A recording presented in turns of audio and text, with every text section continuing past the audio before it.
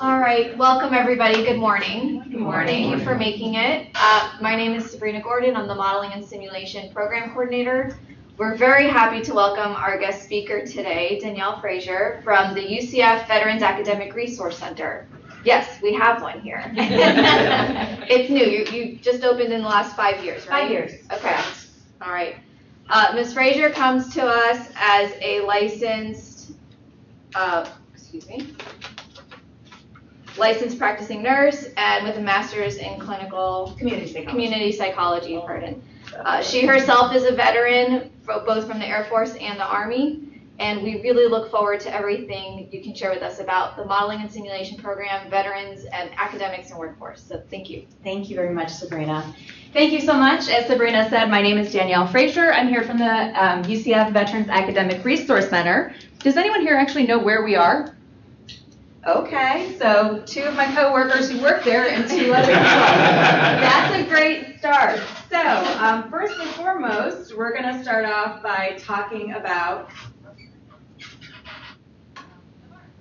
and here we are. We are located on East Plaza Drive. We are in the bottom of the CFE Arena, directly across from the Barnes & Noble bookstore. So you could miss us, but hopefully you won't. We've just had a beautiful new facelift. We have the stars indicating each of the states. We now have our beautiful Pegasus and the DoD indicators, as well as the emblem of each branch of service. They're in the appropriate order from the year of their inception, because if I had my way, they'd be in a different order. But we serve approximately 1,500 student veterans each semester, so that's usually a pretty large number for most people to think about, and we do only have a full-time staff of 5 people. We do also employ several OPS peer mentors, and we also have VA work study students. They are paid for by the government, so we take as many as we can. We provide certification, advising, career services, programming, tutoring, and quiet study rooms. We're basically designed to be a one-stop shop because with our location, of course, most people don't know where we are unless you've come into contact with us or been to some kind of training. And the other thing is we don't want our veterans tromping back and forth across campus. It's very frustrating when you've already made the trek all the way over to the bottom of the CFE Arena and then you're sent back over to Milliken Hall. It's hot. You're hangry. It's just not a good situation. So we really just want to provide all the services that we can right there. We do fall underneath the registrar's office, so we are able to function, provide the same functions they do as well. So I want to talk about a little bit of the history of the GI Bill and leading into how that affects your programming here with the M&S. So in the beginning, the Servicemen's Readjustment Act of 1944, which is also known as the GI Bill of Rights. So what's a GI? GI stand for? It's government issue. So at the end, in the First World War, between 1914 and 1918, millions of veterans were just released back into the job market. They were giving a whopping $60, a train ticket home, and told to have a nice life. Now, Congress had passed a bonus law, but it wouldn't pay out until 20 years later. So this led to a huge altercation on the Mall in Washington, D.C., and because of the Great Depression, that was obviously a huge financial impact both to the veteran as well as the community. By the time the Second World War came on, they had seen that the end was hopefully coming to a close in the next year or 2. And the fear was that the same thing would happen again. We'd have these millions of veterans, they'd be returning home, not have jobs, not have any kind of money, and then this would create another problem. The other issue was that women had taken a lot of the jobs in the factories, and as the disbursement of supplies and things that were needed for the war came to a close, those jobs were closing in fast as well. So the initial proposal and the earliest discussions about the GI Bill were in 1942 and 1943 for a series of education and training programs because approximately 56% of the soldiers and returning airmen were concerned that there was going to be a Great Depression. So, interestingly enough, the first draft of the GI Bill was written on a piece of stationery and a napkin at a hotel in Washington, D.C. by Harry Comery, who's a former Legion National Commander and a former Republican National Chairman. So the first draft was issued in January 6th of 1944, but the problem was it was just so broad and so big, and there were so many things pending in Congress that very few people thought it would actually pass. So John Stell was heading the effort to pass a GI Bill of Rights, including provisions for the education and training. So, as with government, the more things change, the more they stay the same. So the House and Senate both unanimously passed the bill, but of course, it got a little bit forward, it got stuck. One of the major problems was the conditions with unemployment benefits.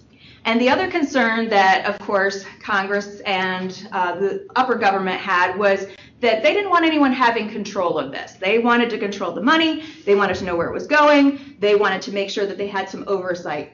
So the resolution was that the federal government would determine the veteran eligibility and the pay. The states would create state approving agencies that would determine at which schools the veterans could use their GI Bill money. Understandably, the government wants to know where its money is going, even though they like to spend like they have no constraints, but they wanted to have some oversight as far as this went. In comes one of my favorite parts of the GI Bill story. So here we are, we're deadlocked, 3-3. Representative John Gibson of Georgia had set a proxy. For whatever reason, they refused to allow the proxy to vote. So keep in mind, this is right after the Great Depression. You couldn't just call somebody up on the phone or send them a text message or, IM them and be like, hey, we need you to get back here now. So Representative Gibson was missing the vote. They wouldn't allow his proxy to vote, and they're like, go find him. We're not doing anything. We're not going anywhere. Nobody's doing anything until we find this man. So I find this absolutely fascinating that they were broadcasting over radio stations in Georgia. The state police were pulling cars over and saying, are you Representative Gibson? Because we couldn't just send a picture over the internet and put it on the news broadcast to be like, oh, okay, there he is, and he's driving a, Ford Mustang. So they finally tracked this poor man down. Still don't really know where he is. Legend has it there's a couple different places. Keeping in mind that at that point in time, Representative Gibson had a horrible attendance rate. Now, of course, today missing 10% of the votes is no big deal given our current representation, but in those days, missing 10% of the vote was a really big deal. So needless to say, Representative Gibson only served 6 years in the legislation, but he was able, they chartered him a plane. They finally tracked him down at 11 o'clock at night, and the order was, we don't care how you get him here, but get him here now. So he was able to get onto a flight. They flew him in. He arrived about 2:30 the next day after they found him, and he was able to break the tie and make the vote. So this poor old guy here who had only, had been missing a lot of votes, was out of the way, didn't want to be bothered with this, therefore leads to one of the most important pieces of legislation ever that affects everyone. We're going to talk about that later on.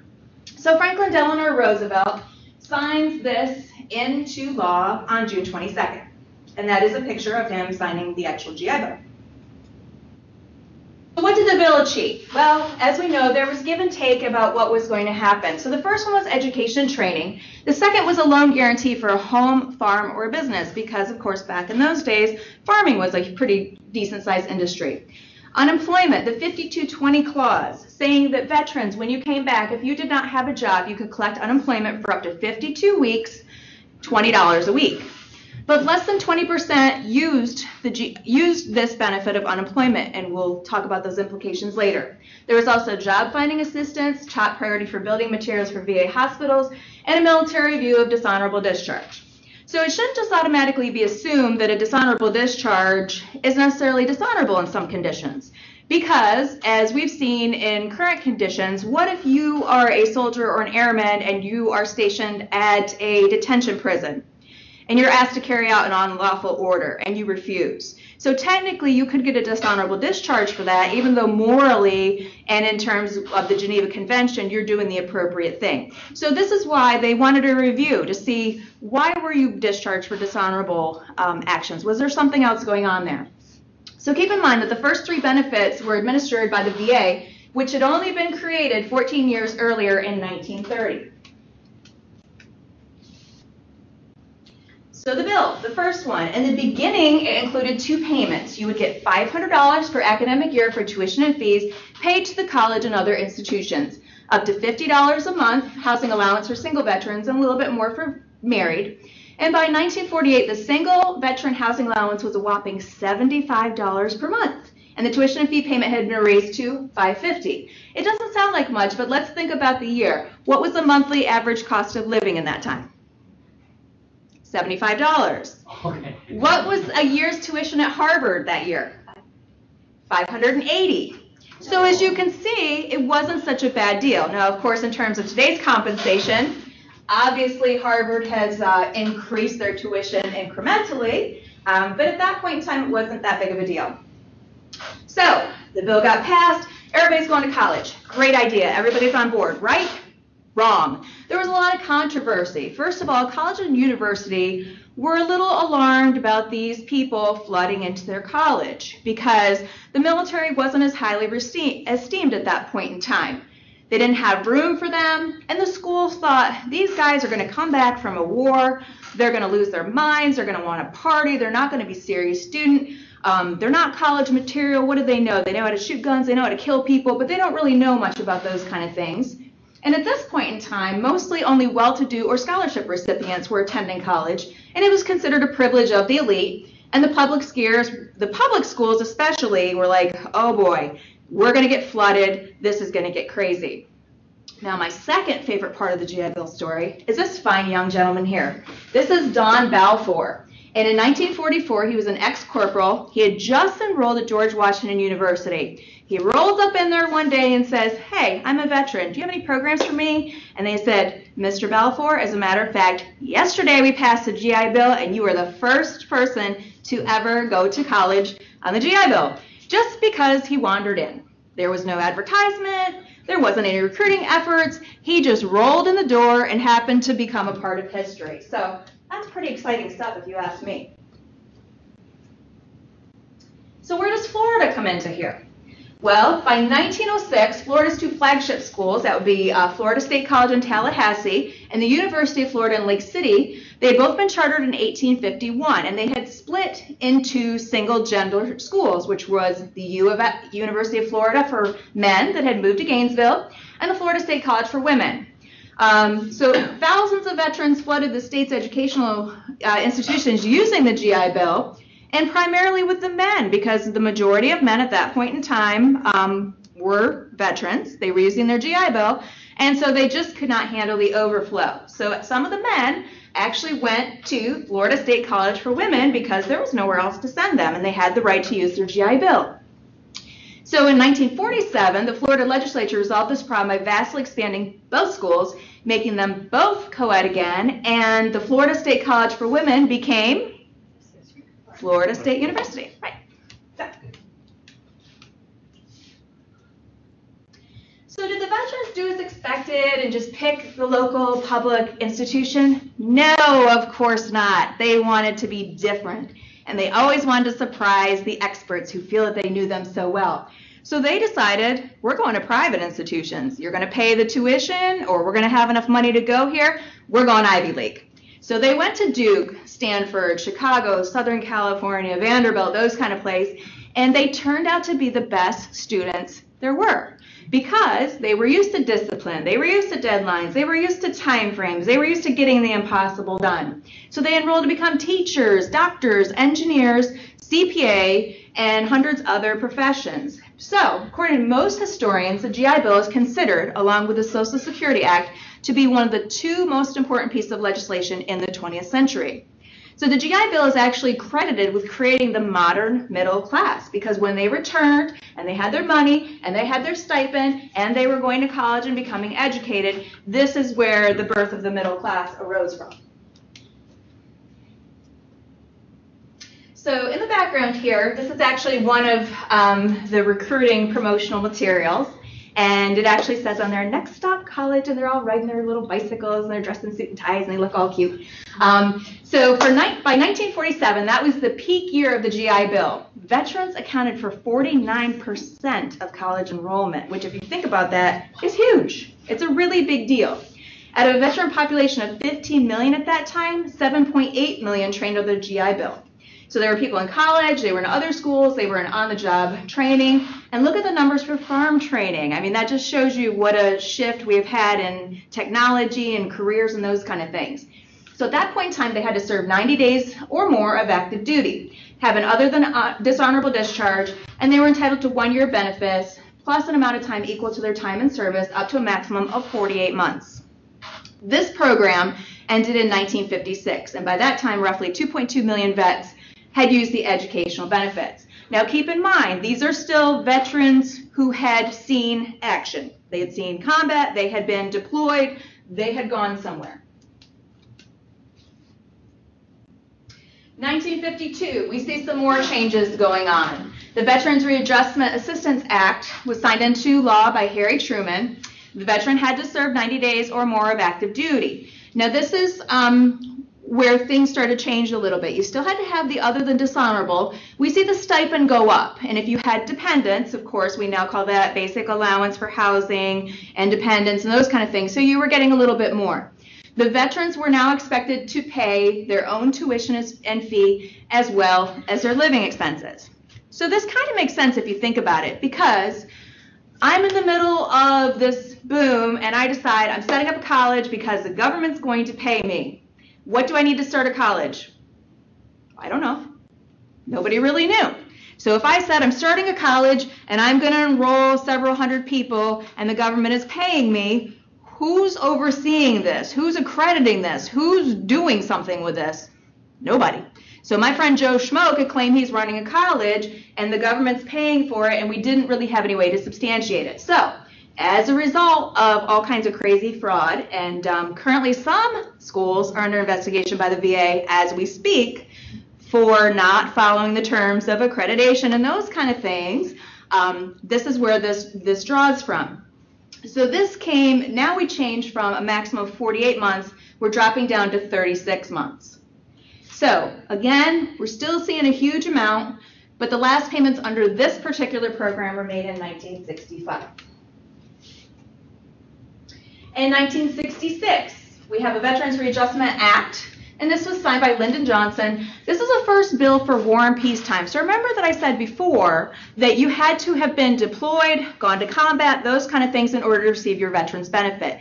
This is the first time that we're starting to include guardsmen, reservists, and people who hadn't actually gone anywhere. They were still serving stateside. So initially, only 25% of Vietnam veterans qualified for this. So you can imagine that was a pretty sore sticking spot for that. Monthly stipend of $100 per month, and eventually by 1984 had raised up to about $376. So same kind of concept. We're looking at the 36-month time frame again. Last payments under this program made in 1985. So, interesting point of contention. Did the GI Bill discriminate? So let's look at the statistics and let's look at who it serviced. 67,000 VA mortgages were issued. Fewer than 100 were owned by non-whites. By 1946, only 1/5 of the 100,000 blacks who had applied were registered in college. Historically, black college and university turned away 20,000 veterans. Couldn't handle them. They had no money to build more school. There was no place for them to go. The VA had strong ties with the American Legion and the VFW, which were primarily Caucasian.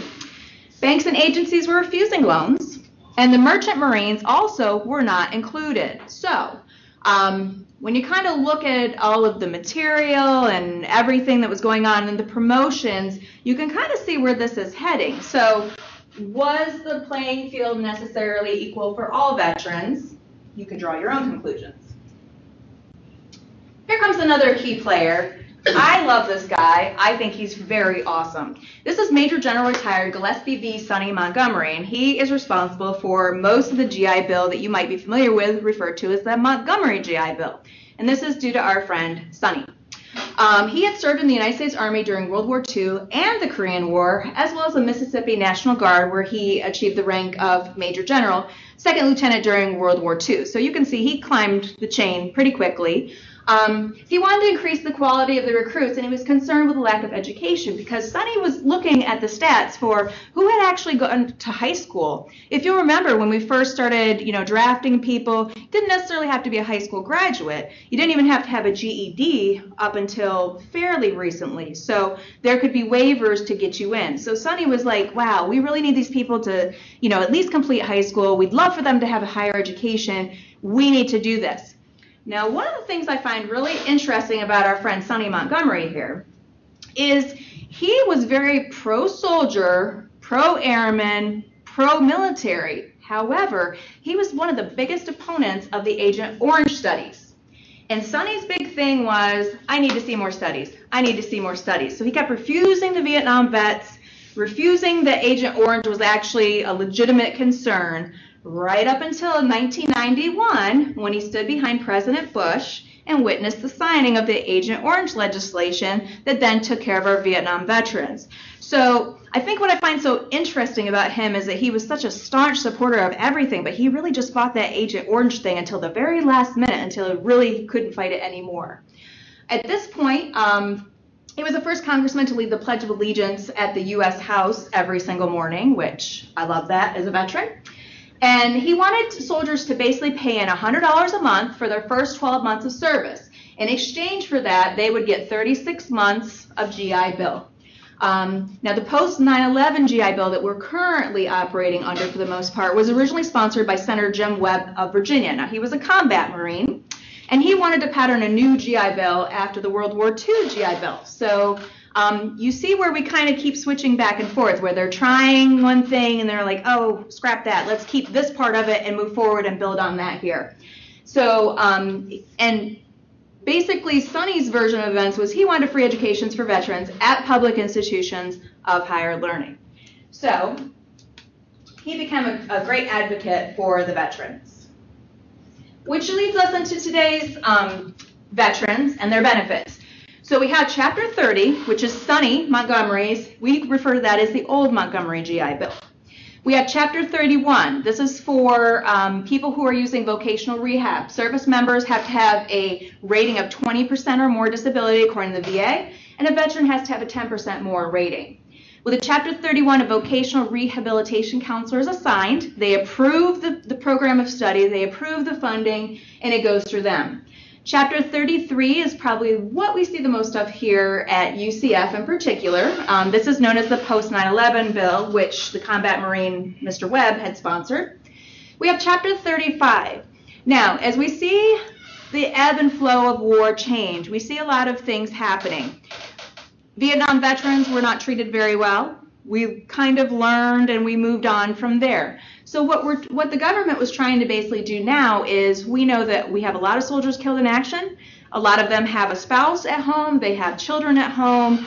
Now the family is going to be unsupported. This is where Chapter 35 comes in. This is the DEA, or the Survivors Independence Educational Assistance Program. And basically, if your service member is killed as a result of military action or 100% disabled as a result of military action, the dependent can use this benefit, Chapter 35. We also have Chapter 1606 and 1607. There's very slight differences. They're both for National Guard and National Reserve soldiers. One has not been called to any kind of active duty. They just drill 1 weekend a month, 2 weeks out of the year. And the other ones have been called to federal duty, Title 12, for greater than 90 days. We also accept tuition assistance here at UCF. That's handled by third-party billing. That's basically when a soldier is still on active duty and they can attend college. And we have EDD, which is Educational Dollars for Duty. That's a Florida state program. So sometimes these programs can be used hand in hand, as long as you're not double dipping. Double dipping comes in when you're using a federal program and a federal program, which you can't do. You can't use a state and a state, but you can use a state and a federal. So as you can see, this gets pretty convoluted. It's pretty confusing for the person using it, and one of the jobs that we do at the VARC is to guide people through that. So how does that affect your program? This is great, this is fascinating, but how does this apply to you and your students here? So for bachelor, master, and PhD programs here in your program, Everything is covered if they are Chapter 31 or Chapter 33. All these programs are already approved. We have 2 certifying officials at our office. We have a lead certifying official who's actually here with us today, Bethany Glassbrenner. We have Lauren Stitch-Taylor, she's our academic and career advisor. So they work together, and then we also have another certifying official who basically submits all of UCF's program to the VA and says, can we be accredited? Will you accept this program? What do we need to do in order for you to accept this program and be willing to pay for it? So that's one of the things that Lena does, is she really goes to bat and gets these programs approved for us. So again, the certificate programs that you have here, because they fall under a graduate study program, they will also be paid for by the VA. The certificate programs can also be covered as standalone because of this. And for Chapter 31 and 33, this is one of the biggest issues that we have, is the VA requires that if the student is to use their full benefit, so they want to have their tuition and fees paid, and they want to get a monthly housing allowance, also known as BAH for those of you crusty old timers such as myself. If they want to receive both of those in full, they must be full-time, and they must have at least 1 face-to-face credit hour. Now here's where the discrepancy occurs. When UCF categorizes their classes as mixed mode, lecture capture, video, those kind of things, or reduced seat time, even if your student has to come to class once a week and can do alternative mode some other time, the VA does not consider that a face-to-face class for their purposes. So a lot of our students run into trouble with that, and so we have to try to work with the student individually and make recommendations, and that's where Lauren comes in and can kind of contact the department and say, hey, here's what we need and this is what we can do. So there are sometimes ways around this, and we will offer that guidance to the student. Is the VA looking to change that? That's kind of crazy. They are having discussions about that, and that's basically what our students are saying, is they're saying, I still have to come to class once a week. What difference is it? Mixed mode is very heavily face-to-face. Correct. Okay. So this has been an ongoing debate, and I think as we see more shifting to that and away from the brick and mortar type traditional, I suspect they're going to have to. But at this point, the requirement is 1 face-to-face credit hour, not a class, hour. So if you incorporate some kind of 1 credit hour class, that is considered a face-to-face. And the way we determine this majority of the time is we look at the section number. So if the section number is all numbers, we're good. It's a face-to-face class. If it is a mixture of letters and numbers, it is not going to be good according to the VA. So this becomes a very uncomfortable topic for us, and I would say the majority of students that call and scream at me, that's what they call and scream at me about, and I feel their pain because I'm also a student here at UCF and I have to follow the same guidelines. So it is frustrating, but we like the programs to know this because we don't want you to think we're just sitting over there like, nope, we don't like that when we're not doing that. Our hands are really tied by the VA. So again, that was a fantastic question. As time moves forward and technology advances, I suspect that they will work on changing that. Danielle, Yes, ma'am. what time frame do you think that would be? Are we thinking it could happen in the next 5 years, or are we thinking farther out? I would hope in the next 5 years, but it's the government and it's the VA. So what I can tell you about one bureaucracy versus another. Yeah. It's different. It's It's just a different world. it's completely counter, especially to graduate education. That's not the trend is the opposite. The trend is to We go more concur. mixed mode, and especially in Because STEM everybody's working programs. then. We concur, and especially for the non-traditional student, because in all honesty, most of the classes that we schedule here are not geared towards the non-traditional student. The majority are for the students who are younger, they're kind of coming here, they're on campus already, those kind of things. So it is a definite struggle. I was going to say, a lot of the programs too, like business and those aren't going to online. Correct. So I've been listening to the arguments in the House about this, and it's not so clear. We feel like we're a big online institution, but there are thousands of institutions that are only face-to-face. Correct. And that's where getting enough momentum from people writing letters to their congressmen and saying why you need things has such an impact. Because really, online is not that big a deal in some states. Absolutely. Another thing to keep in mind when we're talking about the monthly housing allowance or the stipend, this is tax-free money. It was never meant for the student to sit home, hang out, and just take classes all day. It is a housing stipend, not I don't have to work at all, so I'm just going to hang out and go to college. So again, that's another thing to emphasize to student is this is tax-free money, and in most cases, we're talking about $1,400 to $1,700 a month, tax-free. So what is partial benefit then? So partial benefit would be, let's say that they're maybe taking, here's another thing, and we're going to, I indicate this too. Here's another way the VA likes to confuse everyone and make lives unhappy. Instead of just saying, if you're half-time, and that's 50%, no. Their rule in order to qualify for the monthly housing allowance is you have to be greater than half-time. Now, how many college classes have you ever heard of, unless they have a lab, that are 7 credits? Almost none, unless you're taking like biology, A&P, those kind of things that have a 4 credit. So you take like 1 3-credit class and 1 4-credit class. But to get to 7 credits is almost impossible. So For grad, it would be 5, 4.5 technically. And again, how do you take 4.5 credits? You don't, so it's 5, right? And again, when it comes down to it, does it really matter if you're taking 4 or 4.5 in the grand scheme of things? No, but it's the VA. So these are the rules that we, and when I say, we give briefings to our incoming student veterans and we talk about you must be greater than half-time. You know what they hear? Half-time, half-time, half-time. So we're always like greater than, and we make them sign a checklist that we reviewed this with them. So we do the best we can, but it's just like anything else. They have so much information coming out at them. They're hearing, you know, what they want to hear at that point in time. So the GI Bill obviously is not perfect. Let's also talk about some of the issues that our students face when they want to come here to UCF and use their benefits. So we know that 28% of our veterans are still serving. They're in the National Guard. They're in the reserves. They have a lot of issues with annual training because UCF's policy regarding military service is extremely vague. It is not concrete. It does not state the professor must accommodate the student. We've had professors who are like, no, I don't care that you're going to annual training. That's your problem. No, actually, it's not the student veteran's problem because if they decide not to show up, they can actually be thrown in jail or discharged from the military. All because they can't get an accommodation.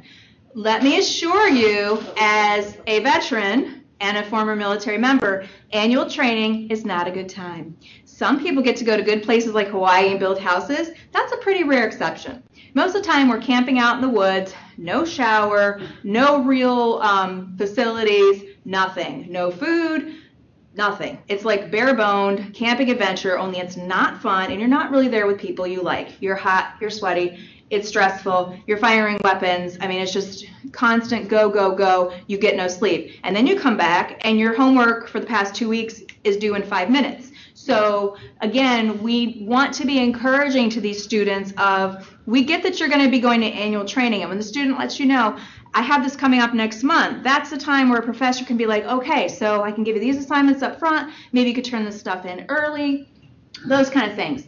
We certainly understand at the VARC where a professor's like, well, I can't give you the test 2 days early because that's not fair to everyone else. We get that, but then again, common sense really needs to come into play. I mean, these people are going off to serve their country so that we have the freedom to do these kind of things. So there needs to be some kind of alternate arrangement if and when possible. Nowadays, how often do the Florida National Guard know in advance the exact dates of when they're going to be on? That's a great question. A lot of that depends on the branch of service. I have 13 student veterans that work for me. I would say 75% of them know a month or two in advance when they're going. The Marine Corps is the worst. They will give me a schedule and then my students will come in and be like, Miss Danielle, I'm really sorry, but they changed our drill to this weekend. They don't care. The Marines are the worst. They don't care. They're like, I don't care if you have class. I don't care. You signed up for this. So you can see where the student is really torn. Like, I want to focus on my education, but if I don't go, I'm going to go to jail. So what do I do? And so that's where, you know, we tell them, though, we're like, let your professors know in advance. If you have a copy of your drill schedule, and it will say right on the bottom of the schedule, dates are subject to change based on the needs of the military. But they should at least have something in writing saying that they're not just going to lollygag, hang out, those kind of things. And most of our soldiers and our sailors and our airmen aren't going to do that because, again, this is not fun for them. Their life goes on hold for 2 weeks. Their wife or their husband is now pissed because they're not there helping with the kids and childcare and the dogs and errands and grocery shopping, and so it's just another stress added to their life.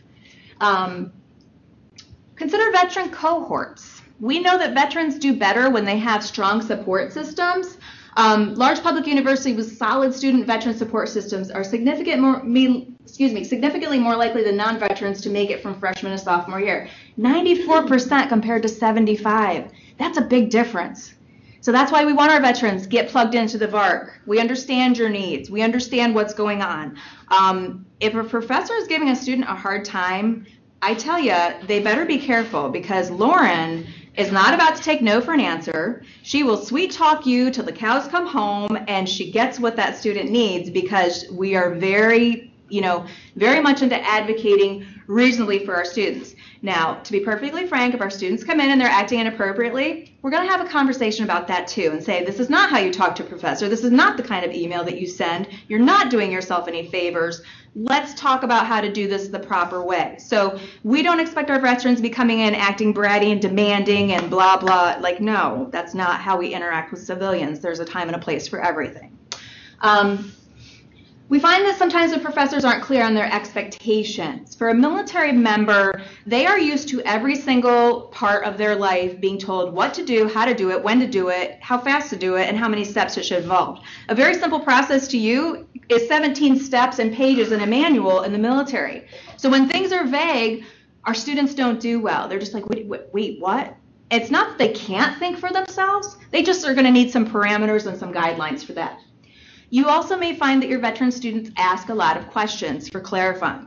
They're not trying to drive you crazy, I promise, but they just need some clarification. In their military mind, you can't just do something. It has to have a manual and 20 steps, and there's a way to go about it. So that's why they're going to ask clarification. That's why they're going to ask a lot of questions. That's why you're just going to be like, oh my God, it doesn't matter, just do it. And they it's a struggle for them. Confidence and assertion skills may be displayed differently, keeping in mind that there are different expectations for civilian expectations and military expectations. The expectation here for me as a woman employee at UCF is that I am kind, I am gentle, I am smiley, I dress pretty, those kind of things. When I go to a military unit, I cannot be any of those things or I will not be respected. The same happens for our male veterans as well. When you have to be in charge of 10 to 20 people's lives at a time, and if they've been in combat before with their soldiers, this is a really big deal for them. So the expectation, they may come across gruff, abrupt, very businesslike, very, choppity chop, let's get it done. So I have to be mindful of that as well, and kind of switch it on and off depending on where I'm at, because in order for me to accomplish certain things, I have to act with confidence and assertion and authority, and it needs to get done. So it can sometimes be a very delicate balance, and especially if our soldiers have been in command of troops all weekend and they're coming back to class on Monday night, they're still in let's get it done mode and no time for chit chat. So keeping in mind those things. What does your program offer to veterans? What does the job physically entail? You have a beautiful website. I love all these amazing posters. These are great. We really need to get some of these for the VARC, because this helps make the program real, especially when we're talking about, the medal program, and we're talking about the combat medic playing cards and all these great things that apply to our veterans. This is why they're attracted to your program. If you just tell them it's modeling and simulation, they probably don't really know what that means. What does that mean to them? What is that? What do you actually do all day? So when we get awesome things like that and we say, oh, we have a lot of combat medics who are going to nursing school and medical school, these are tools that they can use, and the interactions with the mannequins and those kind of things. And I have an iRobot at my house. His name's Jarvis, and I love him. So this makes it real. It's not just a program anymore. I can be a part of that. What does the job physically entail? We have a lot of veterans with disabilities, and we know in most cases vocational rehab will pay for them to be rehabbed. Approximately 67 to 81% of the funds that are spent on vocationally rehabbing veterans are a successful rehabilitation. So that means they're employed, they're marketable, things are going great, and we're going to talk about tax incentives for that in just a few minutes. But again, is your promotional material veteran friendly? And again, relating it. What they did in the military, how is that transferable to your program? Do they already have skills that they don't even know that they have? We hand out, when we have new student orientation, student veterans come to our office first. They spend 2 hours with us. We give them a brief overview of the program, run through the GI Bill, talk about programs. So this would be a great opportunity to maybe develop a brochure or a design or something tailored to our veterans that Lauren could put in with the orientation packets, because we give them a huge packet of information, and this is where we draw a lot of our veterans from. I'm going to talk to you about the benefits of bringing veterans into your program in just a few minutes. But before I do that, let's talk about employment needs. One of you had mentioned a little bit previously that non-traditional students, the time constraints, it's really hard. A lot of our veterans are already working, and so they're trying to go to school and balance family life and those kind of things. So when you're trying to get them employed, we need to be aware of time commitments, and we also need to let them know military members follow a chain of command, and we also have the phrase, stay in your own lane. That means I do my job, I stay in my lane, you do your job, you stay in your lane. So when there's crossing of lanes, veterans can get a little squirrely about that. And they also need to know, what is my chain of command? If I have a problem in my program, who do I go to? Because I don't want to just pick a name off your website. Who is veteran friendly? Who can link me up with the VARC? Who can help me resolve those issues? A great example, we have a student in a master's program who was dismissed from an internship, claimed to not know why. So Lauren gets involved, brings the student in, brings the matters to the student attention. Oh, okay, yeah, that makes sense. And seeing it from this student is a former commanding officer, so it was a very big transition from civilian to military for this person, and so we needed to kind of have that branch, and that's where Lauren reaches out, partners with that department, and says, can we have a sit down, let's work this out, and where do we go from here? So those are the kind of things that the veterans are looking for. They may not have realistic expectations when you're trying to put them in an internship or on a job site. Most of us veterans have handled literally millions and trillions of dollars worth of equipment. I personally struggle with this because a few months ago I was given a project and I was like, no problem, this project is super easy. Well, everyone was like, oh, is this da-da-da? And I'm like, done, already done. And I just could not for life of me understand why this was such a big deal. Because I'm like, I've handled records for 2,000 people before. Like, handling this little coordinating project that took me like a day and a half was not a big deal. But it just depends on your perspective and what you have done. So my director likes to tease me sometimes and say, people are going to think I don't give you enough work to do. I'm like, no, I'm just super efficient. You need to emphasize that. So I create projects for myself. So you may find this with your veterans as well. I go to an upper level undergrad class and I'm just like, oh my goodness, like, wow. So again, your 20-year-old veteran is different than your 20-year-old frat brother or frat, sorority sister or those kind of things. So two 20-year-olds may be completely different. Internships are critical for our veterans. They need to be hands-on. They need to be face-to-face in order for the VA to help pay for that internship. And they may need to have the flexible hours that we've already talked about because they may already be working. They're probably going to need a little more autonomy. Again, as I said, I personally struggle with this because I'm just like, I don't need to be micromanaged or babysat. Like, I've been in control of people and their lives and those kind of things. So again, it's the switching back and forth to make those roles match. And what does a typical workday look like? So if someone was involved in an internship at your program, what does that look like? And are there accommodations for people with disabilities? Those are all considerations when working with veterans. So just briefly, there's more information available about this through the VA and through Voc Rehab. But there's a lot of tax break and government incentives. We do know from studies that the majority of veterans, they love to be in federal positions. They love it. It's great. They understand it. They understand how the government works. And also they can transfer their military service and combine their time towards retirement. So there's a lot of perks and things involved in that. There's special employer incentives. There's reimbursement for up to 50% of a veteran's salary. There's a Veterans Economic Communities Initiative, offers network of support. And there's also work opportunity tax credits, which can benefit a company $1,200 up to $9,600 a year. So these are all considerations when you're looking at forming partnerships in the community with people who will offer internships or long-term jobs. Start talking money, their eyes are going to light up because it's good stuff. And who doesn't love a good tax break? So as we kind of start winding down here, let's talk about economic competitiveness. So the VA did this really awesome 2-year study, and the results just came out last year. So it's the Veteran Economic Opportunity Report. So we know that veterans using the GI Bill education, most of them are going to pursue their associate and bachelor degree as compared to certificate programs and graduate degrees. Why is that? Okay. So what degree do they start with? Either their associate or their bachelor. And so we talked about the current GI Bill. Most of them are only 36 to 48 months. So where are they using the money first? They're using them for that degree because then they're thinking, I can cash flow the master's or the certificate program. So don't be discouraged by that. We do have some that think ahead and are like, no, I'm going to kind of alternate because they don't have to use their benefits all at once. They could use some now, then wait. So if they're going to med school or grad school and they know those plans in advance, some will save their benefits and say, you know, I'm gonna kind of hold on to my monthly stipend and those kind of things. On average, we do know that our veterans take longer to complete their certificates and degrees depending on than traditional students in a traditional program. And that's basically versus students who graduate and go straight into the field.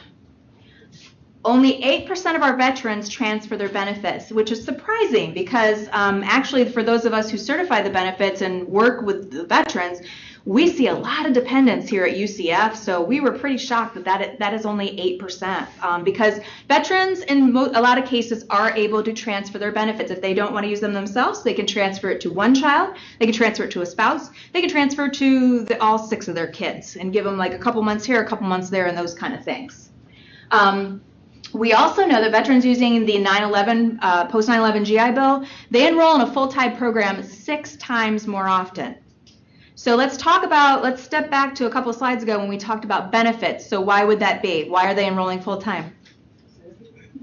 They want that money. They want the tuition and fees, and they want that monthly housing allowance, that tax-free money, because they don't get as much if they're only part-time. Women veterans, I would strongly encourage you to start recruiting your women. We finish our degrees faster. We finish them more often. 10% higher completion rate compared to male veterans. 8% higher completion rate across all the individual age groups. And a 5% higher completion rate compared to a traditional female who is not a veteran. Completion rates of veterans using the GI Bill benefit and enrolling in school under age 30 are 7% higher than a traditional non-veteran student. And veterans under 25 constitute 58% of the post-9/11 GI Bill beneficiaries. So again, this would be a great place for when students are coming in for the bachelor to be thinking, getting them lined up to think about continuing on for that master or those graduate programs. So the most common areas of study are liberal arts and sciences, general studies, and humanities. And most likely that's because we know they're going to go on. They're already thinking they're going on for a master's or they're going on for a PhD program. There is a rough correlation between the areas of study and the Department of Labor career projections, specifically in the healthcare profession. So most of your healthcare majors are going to come in for a healthcare major, and they're going to keep working through that system. Such as myself, I'm a licensed practical nurse, but I'm working towards an RN, so I'm working towards my Bachelor of Nursing, even though I already have the master's. And some indications that degrees requiring shorter periods of study are looked at more favorable by veterans. And again, that's where the benefits come into play, because if you only have 36 or 48 months, you really want to make the most of that, and you want to try to take as many credits as you can to try and tap out those benefits. Those who enrolled under the age of 20 had the longest time to complete, which seems fairly reasonable because you're still kind of floundering. Your employment situation probably is unstable at that point. And I would also encourage you to go after the over 50 crowd. They had the shortest average time to complete their degrees, which was 2.4 years, because they're older, they're focused, they don't have time to go to school and be shenanigans. They just want to get there, get their education, get done, and get a job. So they're all about the business. So recruiting your female veterans is a good bargain, and recruiting your older vets, good bargain. So basically, in conclusion, what I've tried to talk about today is the history of the GI Bill and how forming partnerships with strong places on campus, such as your program, in conjunction with the VARC, as well as your community employers and internship locations, really it's a benefit to everyone here and leads to success for the student veteran, your program, the VARC. And I just leave you with a quote. On the battlefield, the military pleads to leave no soldier behind. As a nation, let it be our pledge that when they return home, we leave no veteran behind. So. Does anyone have any questions? Okay, thank you very much for coming.